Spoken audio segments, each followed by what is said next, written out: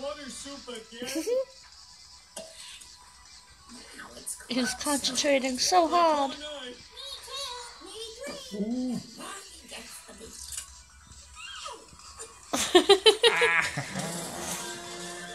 You're like a little kid with video games.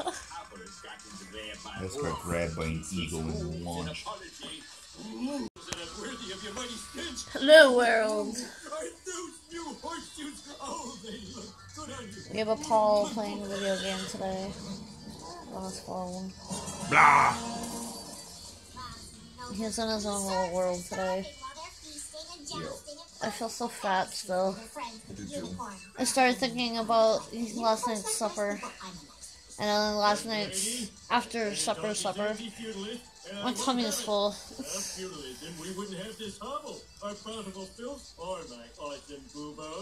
I can't stop looking at you through the camera.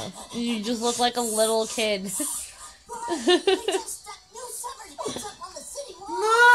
stop it! That's so creepy. I am far from your mother. One, your mother scares me. And two, you're older than me, so it's kind of impossible for me to be your mother. Yeah. Hi guys. So, as a lot of you guys know, I am a huge Fouseytube fan. I'm also Sabian, and I also love Joey. Well, I just found out that there's a chance to win a car from Fousey himself, and I personally can't drive, but I know somebody that actually needs a car. So if I'm able to get that chance to help them out, it would be great. Now, if Fousey, you're watching this, the man that's in the beginning of this video, his name is Paul. He is my best friend, has been my best friend for 11 years, and also, he's my youngest's father. We are not together, but we do live together. And if I have a chance to be able to win a car for him, it would mean the world to me. It has been almost a year since he has been able to see our son.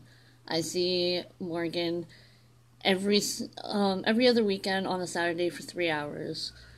And Paul has been feeling very down and has been wanting to see Morgan. And I doubt that I'm gonna win this, but it's at least worth a shot. So, my son doesn't live with us. We're in the middle of trying to get him home. He lives with his babysitter at the moment. I'm sorry that I'm looking down. I hate talking about it. But a lot of my people that watch this also know what's been going on and why Morgan's not living with me. And pretty much he used to be in the army. He did 6 years of service. He's a great guy, he really is, and I know it's tearing him apart when he sees me leave every other weekend to go spend time with my parents and to go spend time with our son. And I know that it kills him because all he can do is video chat with us because there's not enough room at my parents' house for him to be able to stay there the whole entire weekend with us.